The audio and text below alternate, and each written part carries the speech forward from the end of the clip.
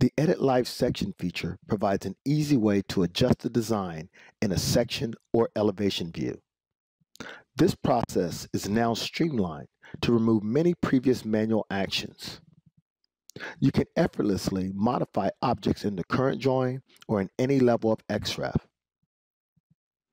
Once you've moved the objects in the XREF or current drawing, the section or elevation view will automatically update once you've closed out the command. This enables you to more easily edit objects that appear in a section for improved documentation, whether they are in the current drawing or in XREF. A new setting in the properties for the 2D section and elevation results will force it to refresh when the drawing is opened. Simply highlight the section and set the section to refresh when open.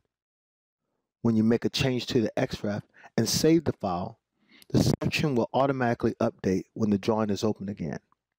This means that the 2D section and elevation results are always up to date. In addition, grip states have been added to the section line to allow it to be modified rather than have to recreate it. This enables you to be able to adjust the section line and get a completely different view in your 2D section. This helps to improve your productivity with the ability to edit XREFs when editing live sections and using grip state to modify section lines and refresh those sections and elevations when you open the drawings.